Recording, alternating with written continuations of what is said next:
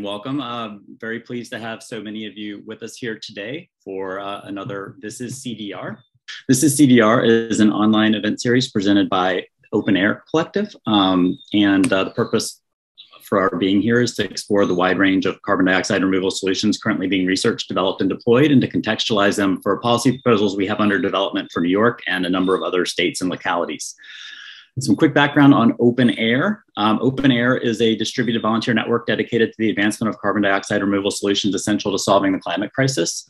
We have a large and growing global community, and we work together on shared open source missions relating to policy advocacy, which is what we're talking about here today, research and development, and also market development for carbon dioxide removal pathways. There's some links in the chat to follow us on Twitter and to sign up for our Discord server. And so please, if you're interested, join us. We'd love to have you.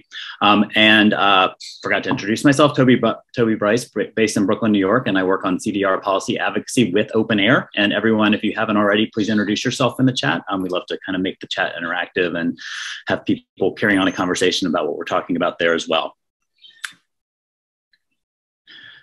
Before we get started, just many of you know, but some quick background on carbon dioxide removal. It's important to define CDR as, removing carbon dioxide from the atmosphere and durably storing it in geological, terrestrial, or ocean reservoirs or in long-lived products. And two things about this definition. Number one, it's really important to disambiguate CDR from what's typically called carbon capture, which is capturing CO2 from point source emissions, like a natural gas plant or a cement plant or a steel plant. Carbon dioxide, and that's important, and it's a way to reduce emissions, but it does not remove CO2 from the atmosphere. So it's really important to think about carbon dioxide removal as activities that directly remove, through human intervention, CO2 from the atmosphere. The other important thing to call out up front when we're talking about CDR is that it is in no way a substitute for not reducing emissions, It's not an excuse to not reduce emissions. We have to reduce emissions as quickly and as completely as possible and decarbonize our economy as fully as possible, as soon as possible, full stop. That said, every credible climate forecast, including most recently the most recent IPCC annual report, indicate that gigaton scale carbon removal is going to be needed by mid-century in order to limit warming to 1.5 or even 2 degrees Celsius. A gigaton is 1 billion tons, and that's a lot of mass. We are currently, we have a lot of interesting CDR pathways, which we're exploring here with the series, but in aggregate across the world, we remove less than 100,000 tons of carbon dioxide from the atmosphere via CDR in 2021. So we have many orders of magnitude we need to scale. We're not going to get to gigaton scale if we don't start working on it now. And so, we need to get started now this decade and, get to megaton scale and then go from there to get to gigaton scale. A lot of resources about CDR, we'll be putting those in the chat. Right here, we have an icon for the carbon dioxide removal primer, which is kind of the textbook or Bible of CDR and a great place to start. There's some great documents from DOE who have a very important CDR Earthshot trying to get CDR pathways down to $100 a ton by 2030. And we'll put some other important resources in the chat. Now I want to hand it over to my colleague Megha, who will give you a little bit more information about the run of show and also introduce today's speaker. Thanks, Toby. Hey, everyone. I'm Megha. I am an Open Air member based in London, but working on policy advocacy opportunities out in California, where I'm from. Just as our usual housekeeping note, so our format will be 15 to 20 minutes of presentation, followed by a few prepared questions, and then we'll have moderated audience Q&A. So please type any questions that you have into the Zoom Q&A box. Note that that's separate from the chat, so make sure you find the one that's labeled Q&A. The event is being recorded, and we'll send the video link out to anyone who registered. We'll also post it to our Open Air's website and to our YouTube channel, which the links should be in the chat any minute now. So you can find those there after the show. Now for the main event. So this week, we're very happy to welcome Dr. Ning Zeng of the University of Maryland to tell us about the opportunity to durably sequester carbon at a low cost and significant scale via wood harvesting and storage, or WHS, which is the secure burial of waste wood biomass. Dr. Zeng is the founder of the Carbon Lockdown Project and a world-leading expert on this emergent CDR pathway. Dr. Ning Zeng is a professor at the Department of Atmospheric and Oceanic Science and the Earth System Science Interdisciplinary Center at the University of Maryland and affiliate professor with the Department of Geology and the Maryland Energy Innovation Institute.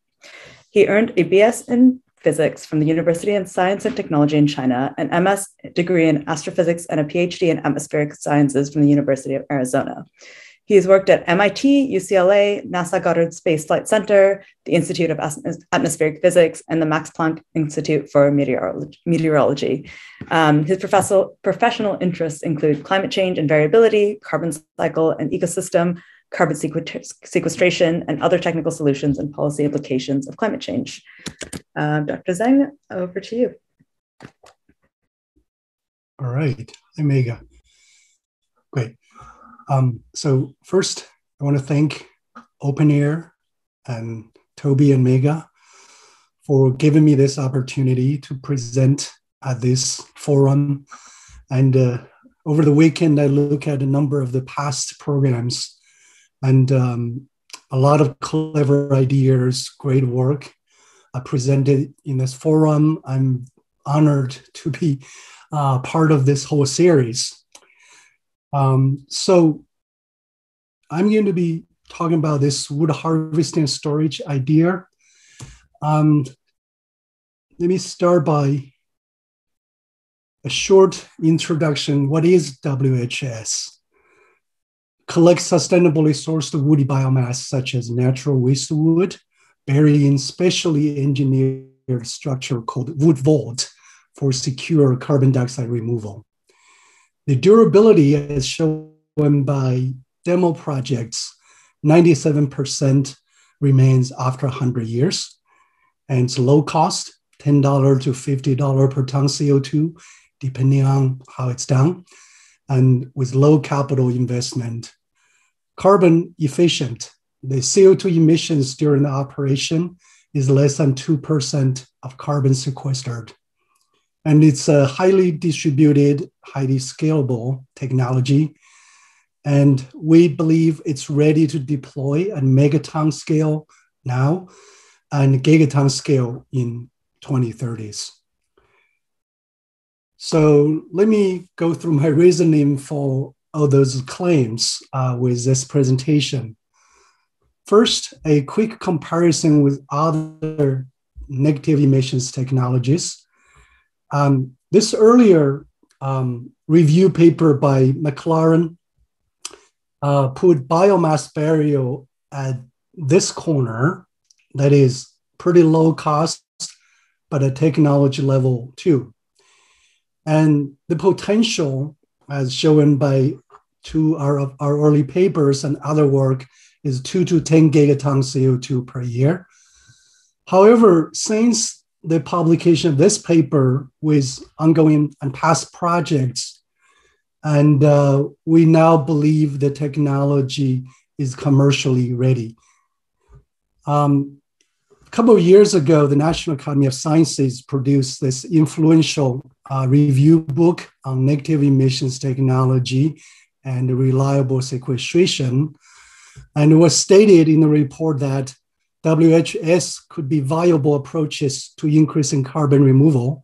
To date, this proposed approach has not been tested, though the technology is simple and easily applied.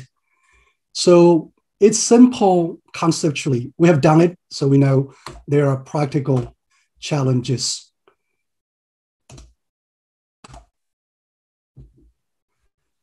A short history of WHS. So the early initial phase of scientific development summarized in these two papers.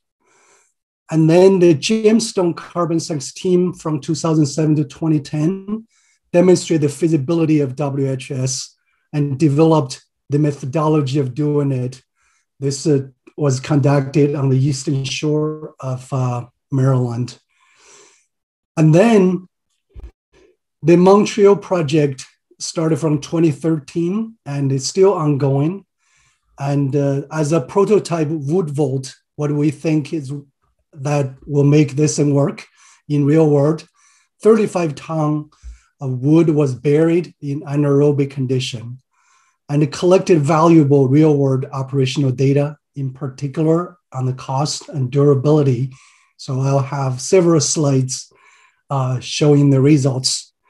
Now, currently the carbon lockdown project that is ongoing and several other emerging organizations and corporations.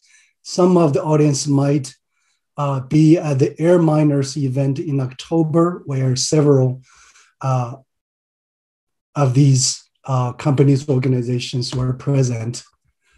So now the concept of wood vault, woody biomass, raw or minimally processed, is buried logically topsoil above.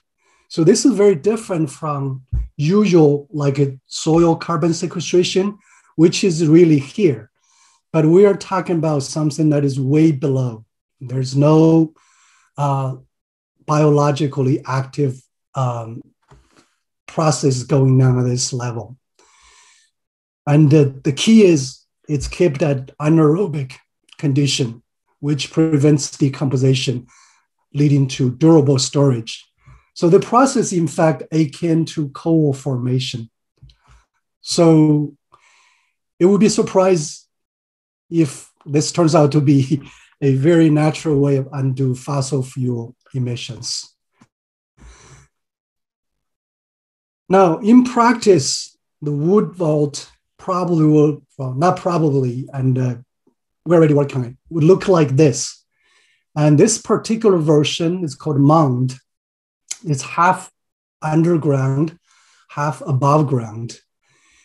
And it's a centralized facility that collects such as natural waste wood from the surrounding region to minimize transportation cost and operational CO2 emissions.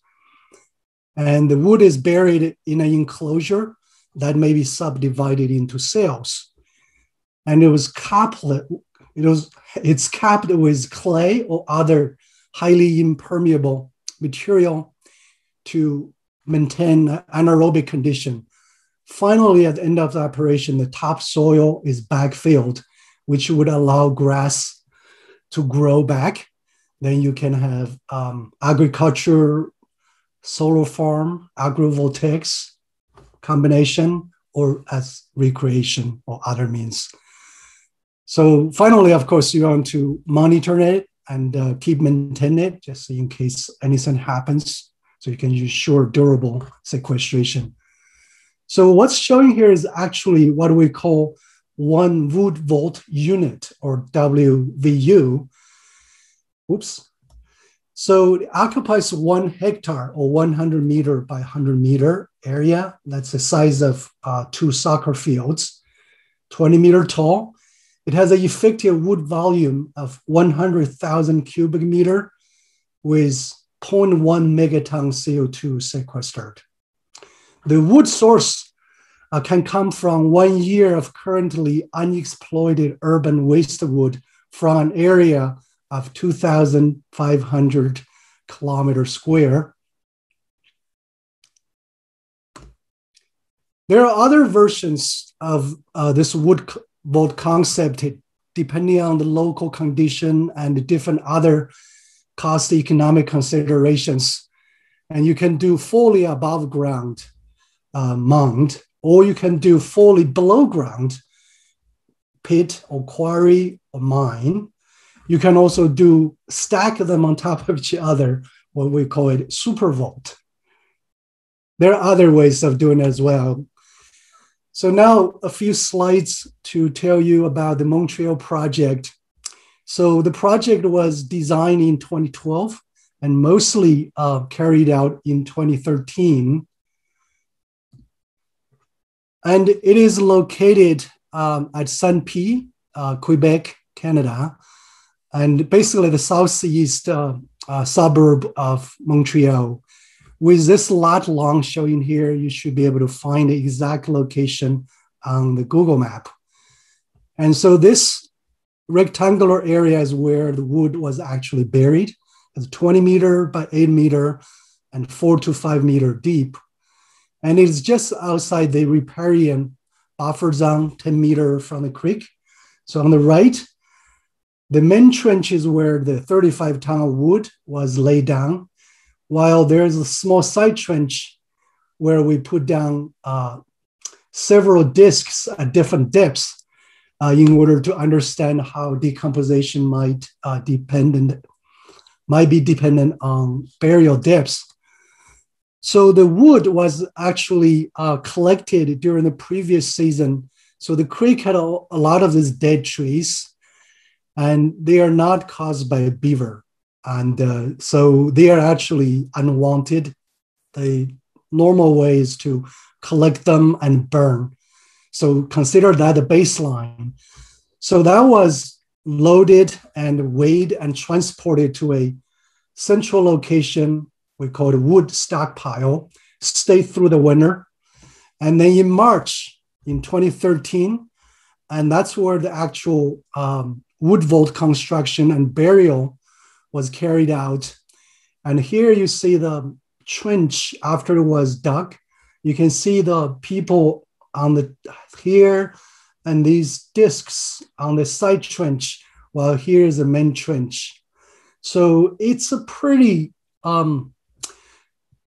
awesome, kind of a little bit, I was a little old seeing the whole operation, but it's pretty big trench, even though we're talking about only 35 ton, but it's totally doable. And wood was laid down here and then backfilling the topsoil. The whole operation took 4 hours. So last November, 2 days before Thanksgiving, US Thanksgiving, so we went back to excavate some samples from the site. Now the grass has grown on the top.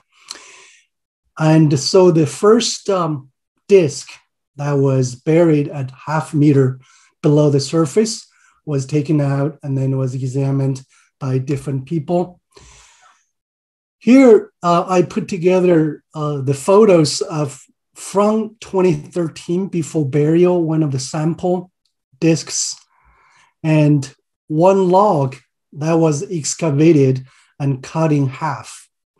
And then one log that was left at the surface in 2013, we left a small pile at the surface. Then we were able to recover them. So this is one of them back in the lab. So you can see the severely decayed status for the 2013 surface log, while this one that was just dug out, cut in half, it looks like fresh.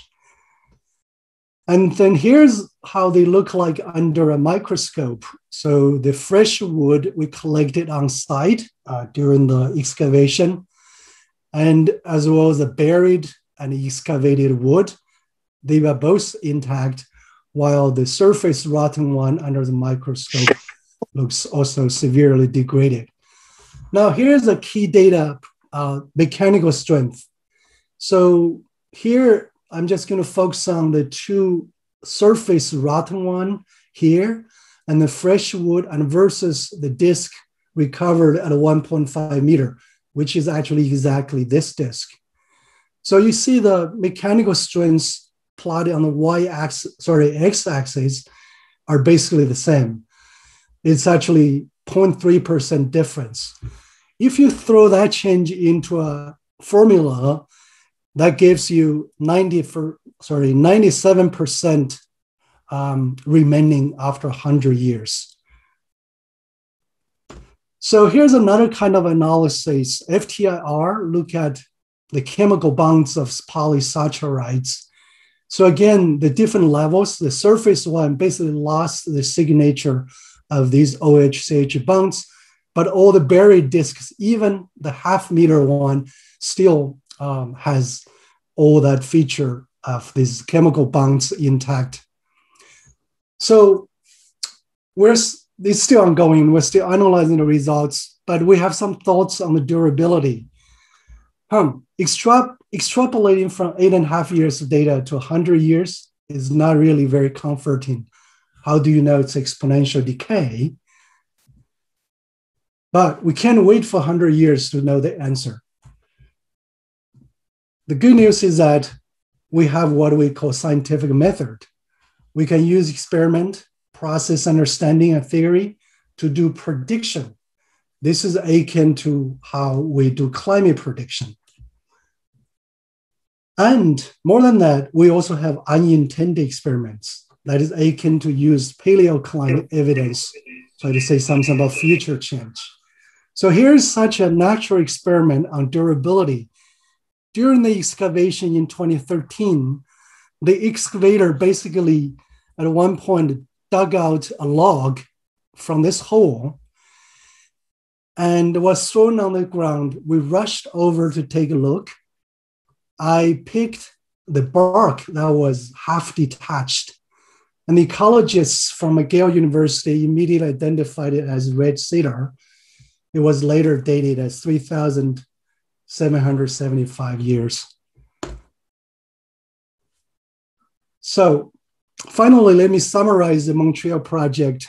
A result, 35 tons of CO2 was sequestered at a $20 per ton CO2. The carbon footprint, or efficiency, if you like, 2% of sequestered carbon. Durability is 100 to 1,000 years based on the data we have analyzed so far. And here's a flow diagram, shows the whole process. The numbers are actually for this project. See the bottom, the key here is the natural process is outside the engineering boundary. That is the part, of course, we basically get it for free, quote. So it's this combination of nature and engineered methods really made this method work. So now let me move on to talk about the Carbon Lockdown Project. It's a public benefit corporation, a universe spinoff, and uses vertically integrated business model. We do project development, operation, monitoring, verification, direct sale to buyer. An important mission of this project is to support other operators. We will provide consulting for project development, service on MRV, certification, and eventually acting as a marketplace. We specialize in WHS and related technologies with patents on different aspects of it. Our next step is to conduct a 10 kiloton project. We will use about 1 acre of land in mid-Atlantic region. We're pursuing 3 siting options in parallel, always in situ clay, as shown here. Turns out this deep clay called Altisoil is widespread in southeastern US and northwestern US, coinciding with the forested area of the country. There is actually a fundamental scientific reason why they coincide. And one of the locations under consideration is University of Maryland Agricultural Research Facility. And the wood sourcing will mostly from what's called urban waste wood. For example, here in the nearby city of Tacoma Park, this photo I took the other day when I jogged over there. And we will demonstrate our MRV method with this real scale project, answer some very important scientific questions we have in mind. And we're in the process of clarifying logistics and budgets and initiating discussions with potential funders. Midterm opportunities, I list a few of them. They all have co-benefits. And we are envisioning 100 kiloton to multi-megaton scale per project or closely related cluster projects. They can be done on the timescale of a few years. So the urban project is basically a larger scale version of our near-term project, as you can see here. The wood sourcing is already there. And then another one we called project mediation. There are a lot of these eyesores of old mines. So bring in sequestration as part of the story will really help this process. And then finally, we all know the fire threatened America West and other places, thinning this and use it in adding carbon sequestration benefit can make the economics really work out, I believe. Then there are other opportunities like storm blowdown, which happens in Florida all the time and other southern states. and residue and so on. Finally, wood barrier is the first step of fossilization process. So it's a natural way to undo fossil fuel burning. And the durability with our admittedly still limited demo projects showing that 97% remain after 100 years if it's done right. We know other examples that are not done right. And it's distributed at highly scalable $10 to $50 per ton CO2 and low capex and easy to monitor and verify. And the land occupied by wood vault is small and usable for other purposes. Environmental impact of wood vault can be kept at minimum. There are co-benefits with other activities such as waste wood management.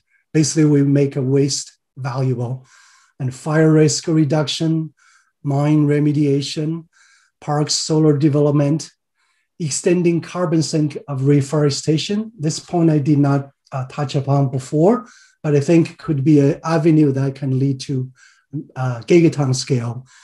Sustainable wood sourcing is critical. I would say this is the most fundamental limitation here. Provides green jobs and economically viable for large-scale implementation in a serious worldwide carbon market. We expect megaton scale in 2025 and gigaton scale in 2030s. Thank you. Excellent, Dr. Zeng. Thank you so much. That was really, I think a lot of people hadn't really thought about this. And it's a very, on the one hand, low tech, but it's also a very novel idea. So I guess the first question, you had a lengthy and impressive career focused on maybe the larger carbon cycle. Can you just talk briefly about when you first started thinking about wood burial, or it was suggested in the comments, we call it wood sequestration, or even reverse coal, which I think is very cool and snappy. When did you start thinking about it? And specifically, when did you start thinking about it as a way to remove CO2 from the atmosphere? It could be a long story, but it started in 2006. In 2006, I started to teach at University of Maryland a class called Carbon Cycle and Climate, which I'm teaching right now. I was teaching it 1 hour ago. So in the class, me and students were discussing the so-called missing carbon sink. One of the things we were pondering was how much landfill can actually sequester carbon for longer than, let's say, decades. Then after that, in the summer, I was invited to Australia for a carbon cycle meeting. During the tea break, I talked to Dan Nepstad, who is an Amazon ecologist, and Anit Kawe, who is a landfill expert. So during the conversation, suddenly I said, how about we bury the deforested wood just bury it to sequester carbon? We laughed at it. But then on my way back from Sydney to LA, I could not sleep, totally jet lagged and seasonally lagged. And that idea came back to me. I just took out a paper and did basically the order of magnitude estimates. And this 2000 paper, the key numbers were already on that napkin, basically. That's basically how it started. But later, of course, as you can see, I showed here, it's really the work of many people. This 2013 paper had actually DOE support at the Hans Center and a lot of interesting discussion. And anyway, so that's basically how it started. That's great. Obviously, a primary question about the pathway is the durability. And you talked about that. I think some things bear repeating. Can you just sort of recap the case for durability if you're asked by a potential funder, whether it's a Stripe or a Grantham Foundation or what have you, how obviously we have limited data, but how can we think about the durability based on what we know so far and based on the scientific theory? Like what's the argument for 100-year durability and what's kind of the horizon for potential 1,000-year durability, which I know that you think is possible if it's done correctly? Yeah, I mean, that's a very hard question. Let me try this way. On one hand, for example, the Montreal project, that ancient log, 3,000 years old, we have many other such natural experiments. I have a 45-minute presentation on my website from a seminar I gave at any foundation where I listed a number of other archaeological or geological accidental experiments, evidence. There are many of them. I frequently have people come to tell me, how about Bogman? How about this Neanderthal, 100,000-year-old wooden spears and so on. So the key is, well, the main thing is based on all this evidence. Even you disregard our Montreal project, which is, no more than 10 years. We know that this can happen. This can be done. But what we do not know is exactly under what condition the ancient wood has been preserved. What are the keys that made such long-term preservation viable? So I think that's a research question I would like to address. In fact, I would like to collect a team of very interdisciplinary scientists from archaeology, geology, biology, you name it, together. And we have been trying to do this actually with some partial success. But I fully envision a workshop or conference. We got all these experts from different fields sitting together, look at the evidence, and then we'll do some more experiments. Really, we can't wait for 100 or 1,000 years to see the result, the true outcome. But what we can do is really what we call scientific method. So we can actually do this. So this is one side. So on the other side, I have seen things that don't work. There are a lot of such evidences, including the pile of mulch in my backyard. I know that's simply piled it up, buried there. It's not going to work. It's going to go away in 5 years, 10 years, 20 years. And it's just not enough. There are many people who have talked to me about hugel culture. I'm afraid that's not going to work for climate purpose. So, but what's in between? I think we can already make a lot of progress if we can get, let's say, the experts together, bring in the science, our understanding of this biological, whatever geological processes. So really, it's something that I really, really like to be done. That's great.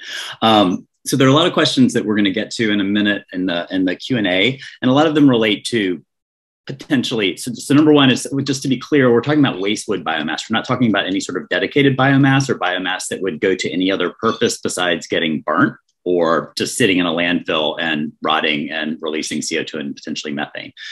So it's waste wood biomass, but obviously, and we've explored in this program, there are a lot of different ways to valorize waste wood biomass for carbon dioxide removal. A couple of weeks ago, we had a company called Moat that's going to gasify waste wood biomass, very similar to what you would use for your process, and generate hydrogen and sequester the CO2. There's biochar, there's charm, which makes a bio oil, which they sequester. Can you talk a little bit about the pros and cons, not the pros and cons of the different pathways, but where WHS might be most apt, like relating to potentially the technology required and CapEx and everything else? When you have waste wood biomass, when might this be the most appropriate way to use it for carbon removal? I would say in short term, the first part of your question seems to be pointing at competition for wood sources. Eventually, I suspect there will be, if all these methods work out, the productivity of the biosphere is the ultimate limitation. So in long term, I think many factors will come in. We will choose the best method that balance all the factors, the optimized method or methods, which is, we'll see how things evolve. In near term, I actually see very little competition.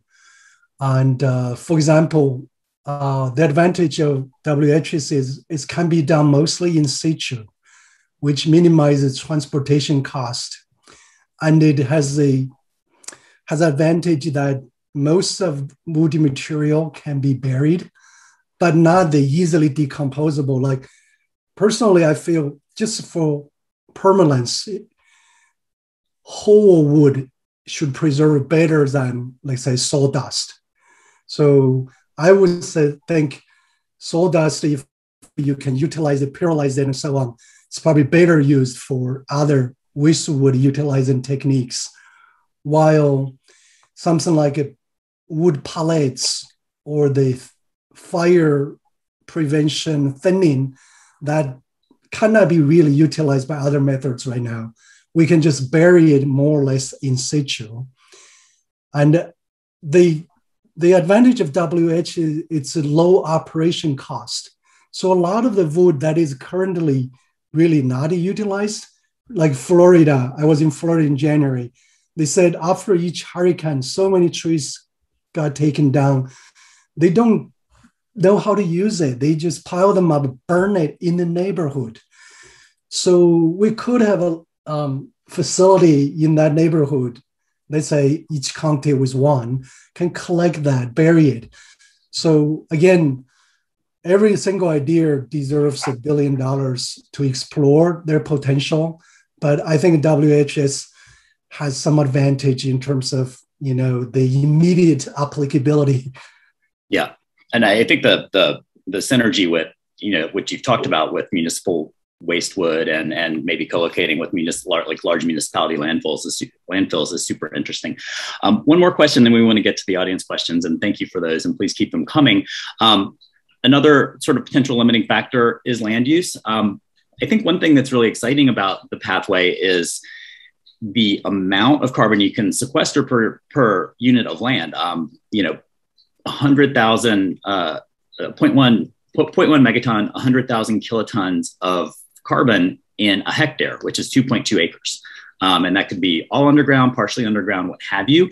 And the other exciting thing is that the land can be used after you conduct this process. So the idea maybe in West Virginia and Kentucky that you can help remediate old coal mines with this process and then put solar on top, for example. It's just a super, I think there's a lot of interesting things. But the other problem is you can only do this once per unit of land.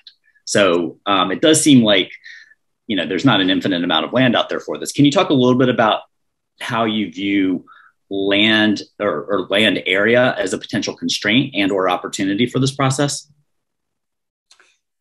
Yes, and in fact, we have done some calculation. The conclusion is this: to sequester 1 gigaton of CO2. Let me rephrase that. If we build, let's say, a few hundred such facilities, wood vault, each with the size of a medium-sized landfill,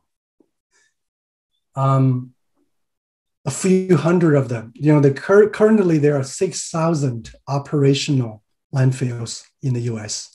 So we just need an order of magnitude fewer such wood vault facilities.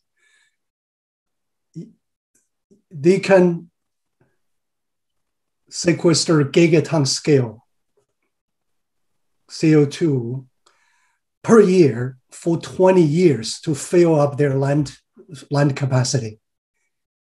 Okay, so yeah, we have a paper that's coming out soon. I think it's better stated there. I just didn't say it very. Yeah, we're going to keep an eye on because I've read a draft. But when is that paper coming out? It's accepted. It's accepted. It's going to come out soon. Yeah, like this calendar year. Definitely, I would say I'm doing a little final touch to the manuscript. I would say probably in a couple of months. That's great. I mean, I think that metric of landfills is a really potentially an effective one when you talk about the process. That's very cool. I could ask questions all day as usual, but we have tons of audience questions and they're really good and incisive. And some of them might be, be ready. There might be a few challenges in there, but I think Megha's going to hop on now and she's been organizing them and she's going to spend the last 15 or 20 minutes on the audience questions. But thank you, Dr. Zeng. Thank you, Toby. Hey, yeah, so we have loads of audience questions that I'll try to get through. So a couple of people asked kind of just technically, how far down does the wood need to be buried to actually avoid decomposition? And how does that kind of play into, how do we do that kind of digging without creating significant emissions off of that? Okay, the first part of the question, how far down? Depends on the soil condition. In the case of the Montreal project and some other places I've seen, when it's clay, even 1 meter below is already basically anaerobic. But if you have sandy soil, it's probably not a good place to bury it, or you have to export clay. And clay also has, of course, has this range of permeability. So that needs to be done. But one thing is, in fact, the idea has been misunderstood in the past, is people often think as if it's just buried like 1 foot below the soil, where you still have worms, everything going on. But the key is really, what I would like to do is, if let's say we have to consult about a project, we would say, well, take our sensors there. We're going to measure whatever your initial idea is of what soil should be like, is like, we're going to go down there and say, hey, this meters below, the oxygen level is below such and such threshold, then it's okay. So I would like to approach it that way. And then the second part is the cost, right? So the Montreal project basically showed it's really very cost effective. The CO2 emission there is 2% of total, including digging. Digging probably is about half. And then the transportation, it's just a few hundred meters in that case, is each about half and half. But we know, I advise another project, which is fairly large scale. I would say really large scale, just like the wood voter envisioned. It's actually even better because the economy of scale, the operation, in that case is less than 1%, our initial estimate. Okay. So it's really about picking the right location where it's efficient rather than a kind of a blanket rule of thumb. And do it the right way. Yeah. Yeah, I guess, I mean, kind of related to that, someone asked, are there like advantages to putting the wood in the ground versus bringing the ground to the wood? So having some kind of coating that creates anaerobic conditions, or, is that something you've considered? That's a great question. Yes. And it is possible to treat the wood a little bit. And we are proposing raw or minimal treatment. For example, one thing is if you have a log, and the two ends that got caught, water can penetrate in. The vessels can go really fast. But from the side, when it's undamaged, so it's much harder to get in. Mm-hmm. And you can even see in that photo I showed. And so if you, for example, spray waxy material on the two ends, that will help. Or maybe just char it a little bit. I don't want to go too far. If I go too far, it becomes biochar. So I try to stay on the minimal treatment side because there's a cost involved. Okay. And someone specifically asked, in terms of just thinking about like where these projects happen, that, your experiment was obviously done in a colder climate zone. So how would this change things if you located it, for example, near the equator? Yeah, that's a very legitimate question. I think that question stems from, again, the observation of the active biosphere. We know that, boreal forests, you can find 200-year-old log lying on the surface, only slightly decomposed. But if you go to the Amazon, zero such wood. And however, and I think we have enough evidence to show that once you're buried way down there in anaerobic condition, the latitude doesn't matter so much. And that's my current understanding. I'd be happy to go through the evidence and the reasoning I have, offline with you. But my thinking is, should not matter so much. Okay.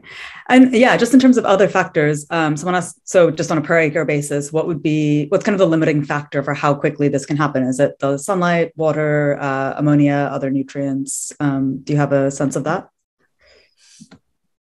What do you mean quickly happen? You mean decomposition?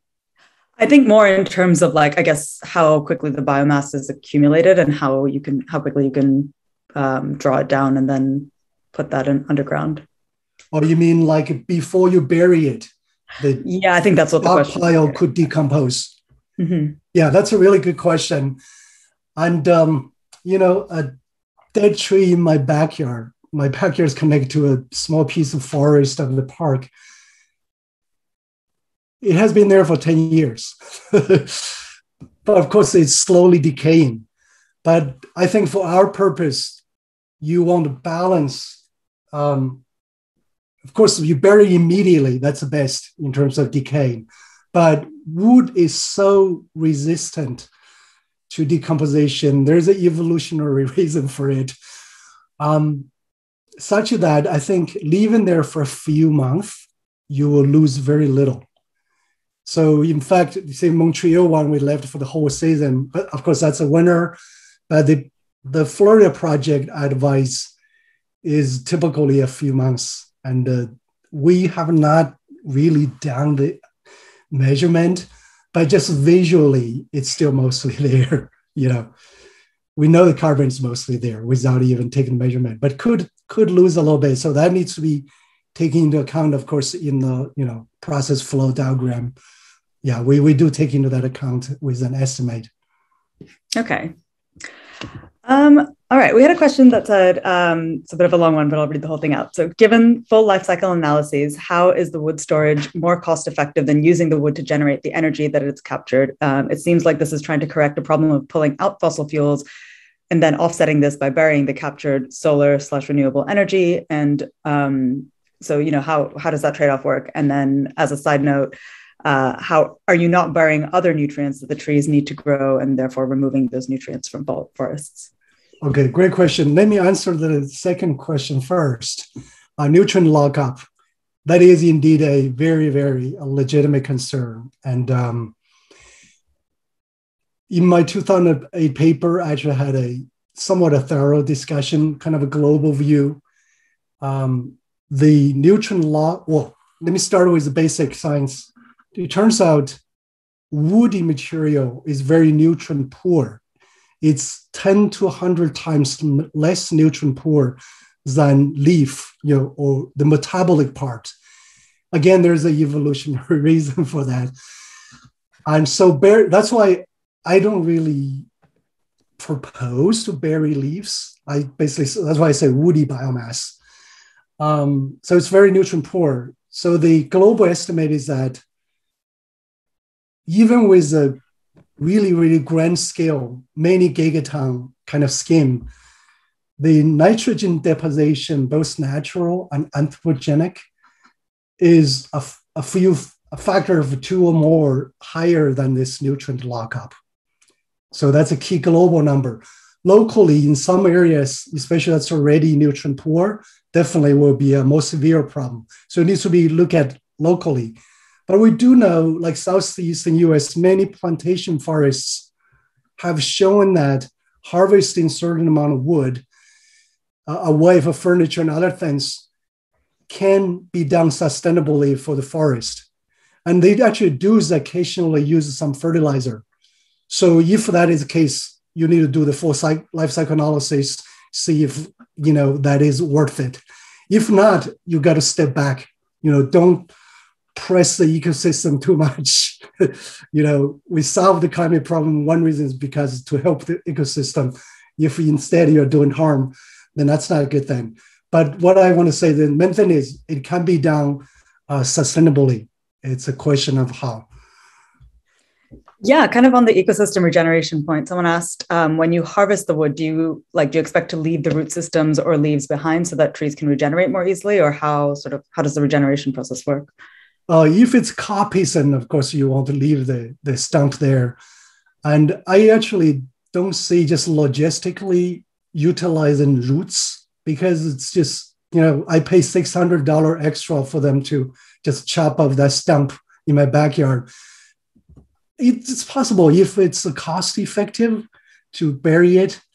You dig a hole, you have to fill it.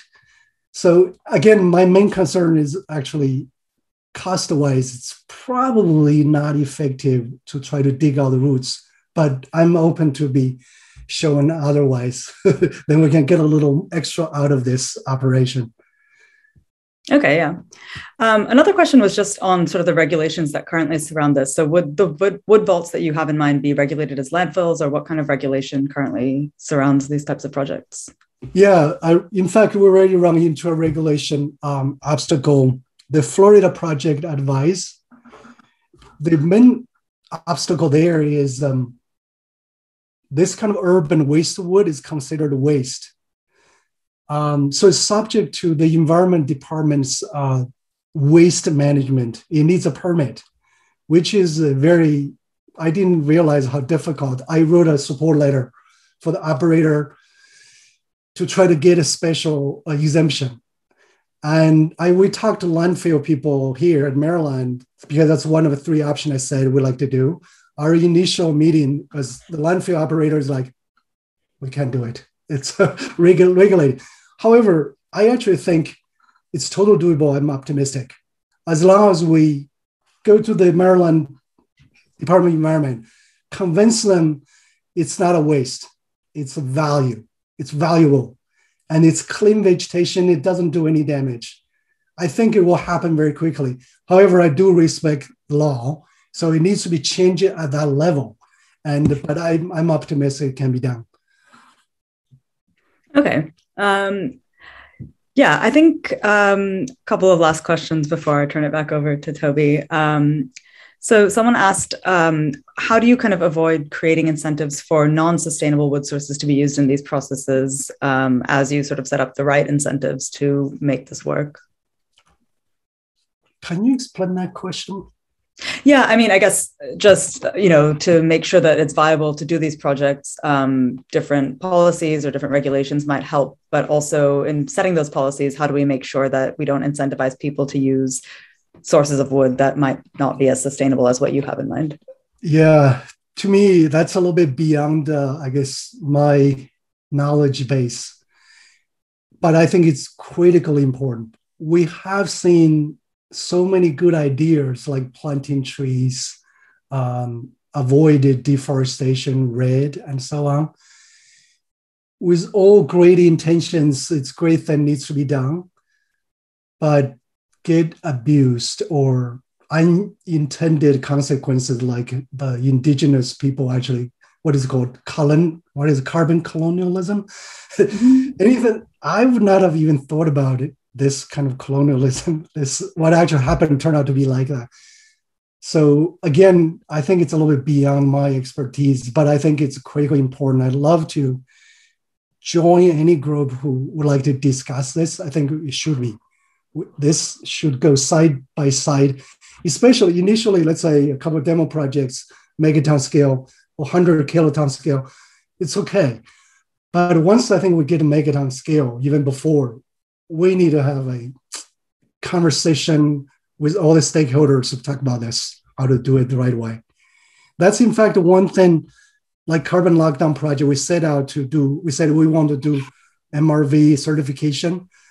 We have this in mind. We would like to be able to help, at least in terms of to do the full carbon accounting. I think we have the scientific knowledge and basis expertise to help contribute a little bit to this. I think it's most important, more important than the technological aspect to me. Okay. I just have one last question before I turn it over. So I know you mentioned some things on the total scale of, how much this can remove over time. How much do you see that taking place in, the US or countries like that versus how much do we really need global cooperation to kind of make this a scalable solution? My personal experience is, I think corporations, the private sector is playing a fantastic role. Frankly, the private sector is leading the public sector. Okay. So not looking to the public sector yet. I hope the public sector can catch up. I tried writing proposals and so on. But I think at this moment, private sector, I can see with this forum here and the Air Miner forum I went, I can say private sector is leading the way right now. Okay.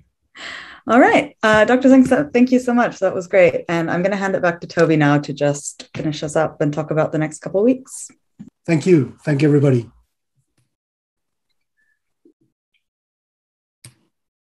Dr. Zeng, many thanks for that. It was really eye-opening and informative, and we really appreciate you being with us. I know you're super busy, so thank you so much. And we took the liberty of putting your University of Maryland site in the chat, so anyone who's interested can reach out to you that way, or Carbon Lockdown Project. But this is a conversation I think we should definitely continue. Bunch of great sessions coming up on This Is CDR. Next week we have solid carbon, which is the direct air capture plus offshore wind plus offshore geologic sequestration of the captured CO2 idea that's being developed off the coast of British Columbia by This Is CDR alum Dave Goldberg from Columbia and a group in Canada called Ocean Networks Canada, and super exciting, and it's going to be a great one. Following week we have Danny Cullenward. We feel very fortunate to have him with us to talk about CDR standards, which we allude to every episode, and which is a super important topic for us to unsolved problem, but something we need to get our minds around and keep thinking about. March 15th, we have Sistera, which is a North Carolina-based direct air capture company that is ready to deploy at scale, which is super exciting. Made of Air, Berlin-based materials company, carbon negative materials company, sorry about that creates carbon negative materials out of biochar. Future Forest Company on the 29th. They're based in the UK, and they find durable ways to let forested landowners participate in carbon markets via biochar and rock dust. Dr. Peter Kellerman on April 5th from Columbia to talk about CDR mineralization, and then Verdox on the 12th to talk about electrochemical DAC pathways. Thank you again to everyone for being with us. There will be a bunch of links in the chat. We'll keep that open for a couple minutes in case anyone wants to register for upcoming sessions or get any of the links about Dr. Zeng's work. But thank you all for being with us. And Dr. Zeng, thank you so much again for your time. That was a great presentation, and we really appreciate you joining us. Be well, everyone. See you next week.